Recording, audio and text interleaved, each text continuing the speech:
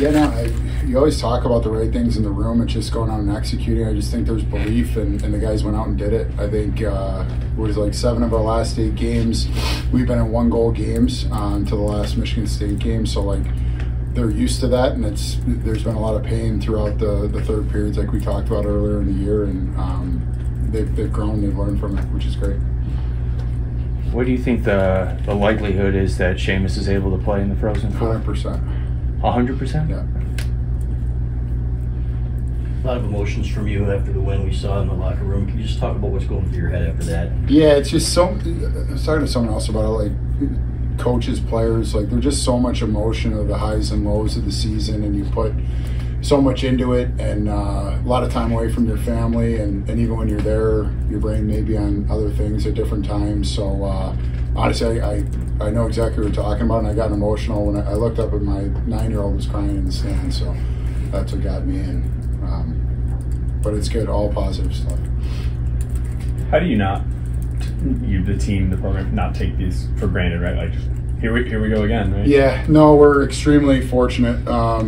It's really, really hard to do. I've been blessed since I've been here to do it 3 out of 3 years, and it's not always about having the best team. It's getting some bounces, a little bit of luck, and then earning your opportunities. So we understand, we appreciate what we've done, but I don't know if it's truly hit us. Feels like in college hockey, a lot of the time experience is a term thrown around for like juniors, seniors, fifth-year guys. How much experience do you think your sophomores have had from what they've been through the past 2 years, Frozen Fours, Big Ten championships? I would say the junior and senior class for sure, with COVID and a coaching change and going to the Frozen Four, like you said, the last 2 years. That stuff matters. And it's, everyone can say the right things, but for them to go through it and have the right team talk, and then you just kind of hope it goes your way. You've been around college hockey a long time. Where do you think like the talent level stands out in this Frozen Four to maybe in years past? It seems like it's a loaded group. Yeah, it's awesome. College hockey's it's just getting better and better every year.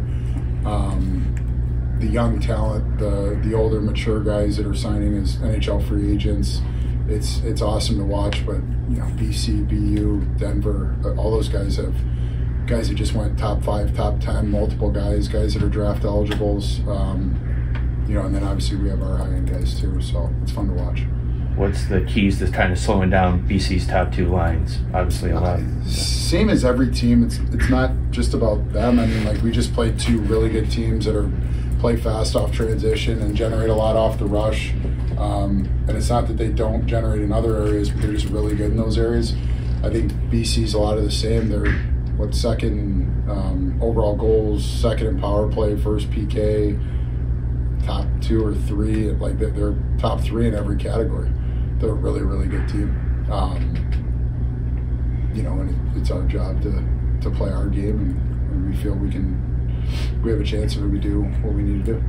Is there something a little strange about with the matchup with BC that you're almost the more veteran team, where a lot of the ways that BC has been described this year have been attributes that would have been stuck on this team in years past? Yeah, we see a lot of similarities to what we've kind of gone through and experienced, and you know what works, and you know what you need to stay away from. So I think we have a good game plan. Is there anything about their game that stands out to you beyond those the top of the lineup, like NTDP guys and Gauthier? Not really. I just score a lot of goals. Dylan Duke scored a lot of big goals for you guys. Is there some that stand out to you maybe among the rest during your career here? He got banged up a little bit on his hand. He's fine now, but I don't even think he could shoot a puck that game, and he scored 2 goals, which is unbelievable. He's just a warrior, like we talked about before. Every big game that he plays, he has an impact, and not just on the score sheet. He's just a winner, plays winning hockey. Did he injure his hand in the first game and then or in the middle of the second game? The first, just like bumps and bruises type stuff, but he couldn't shoot. So. Right. Speaking of banged up, you said Seamus is coming back. He's going to get good, yeah. I guess, what does that do? I mean, just for morale as well? Yeah, it's huge. I'm super proud of the D-Corps, everyone in general, just for stepping up with him out. Obviously, he's a huge part of our team, and to get him back is exciting.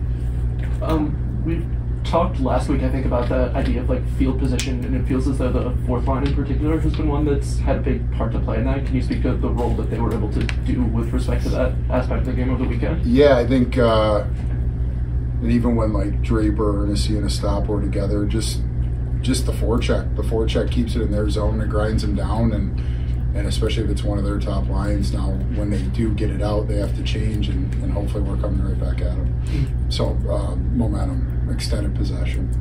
And then with a guy like Phil LaPointe, who you mentioned, those juniors and seniors with a lot of experience, if I'm not mistaken, he didn't actually play in the Frozen Four the last 2 times. What do you think he's brought to the team this year, and how can he like still lead with that experience? It hasn't. Yeah, he's been around it. Phil's a locker room guy, and obviously great on the bench and great on the ice, and just brings positive energy. And he knows what his role is, and he's doing a good job with it. Did you see Frank's assist at first? Did you know that it happened? I did. I just caught the end of it, so it was. That's what he does. Like I said before, he's a game breaker, and it was the right play too. It wasn't a fancy move. The lane wasn't there in his backhand, and for him to do that on that stage is. We see it all the time, but it's super impressive. That seems like the type of play that it's loose, and that's whenever you're playing some of your best hockey, whenever you can play free. Is that kind of a sign of where the team is right now, heading into the biggest stage there is in college hockey? I'd like to think so. I think, you're fighting it. We all know about the third periods, and like a lot of those third periods, just like the third periods that we won recently, could have went a different way with a big save, a big goal, or an inch here or there.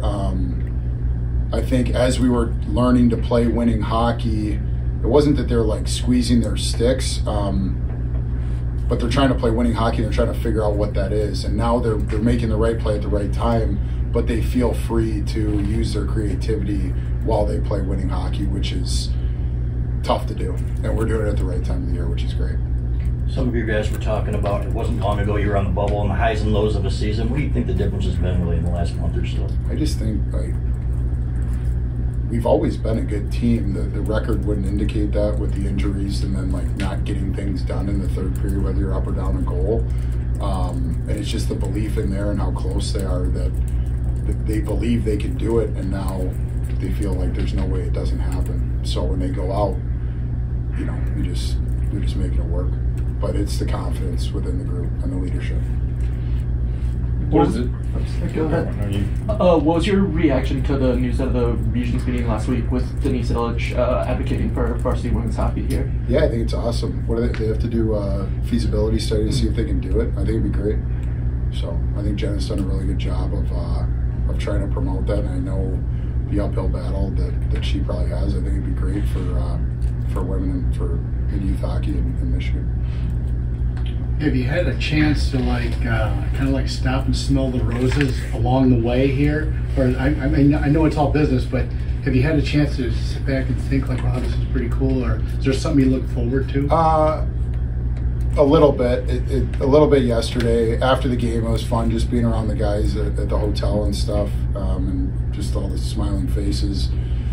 It feels like back to business. Like we've been this close before, and I feel like it's a different feeling this year. We're not just happy to be there. We have a goal to accomplish, and it's a business trip, and we're doing everything we can to prep to be prepared. And then, and then the transfer portal's open too. So it's actually been crazy in a fun way.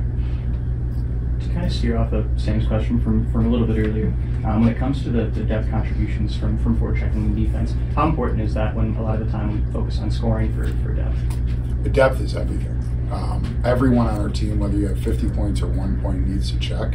And then different guys have different skill sets where they can contribute, whether it's off the rush, off the forecheck, or in our own zone. So I think depth is everything. You need everybody. And, with Seamus going down or Barzo stepping up, Frankie making a play at the right time, Duker making a play, that's depth. And then there's a lot of plays that didn't end up on the score sheet that the guys did that contributes to winning hockey.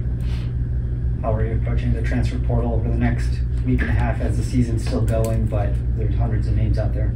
Yeah, a ton of credit to the 3 assistant coaches and all the stuff that they do so that I can do what I need to do. And then we have a plan of kind of who we want to target or how many guys we need to bring in. I think we have a better idea of where we're at going into next year than we have in the past, and that's something I've learned from.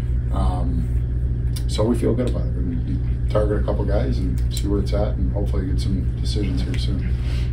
You mentioned leaders. What have you seen from your captain, Jacob Truscott, this postseason? And has there been anyone else that's really stepped up in the locker room? I feel like everyone stepped up. I think that Trusky's been the same the whole way through. We just happen to be winning now. He's been outstanding. But it's just like leadership by committee outside of that. Like everyone, like knowing your role, whether you play 0 shifts or 20 minutes, the positive bench energy, lifting guys up, and just doing what you can do to contribute to the team. Thoughts on the venue? And you're pretty confident that you're going to have a nice following out there?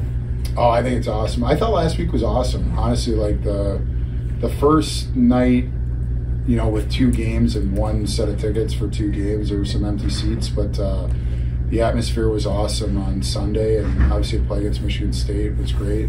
I think with these 4 teams in the Frozen Four, and then it being in St. Paul, is going to be outstanding. Tampa was a blast, Boston was a blast, but just something about it being in Minnesota, I feel like the whole Twin Cities is going to be doing that weekend, so it'll be great.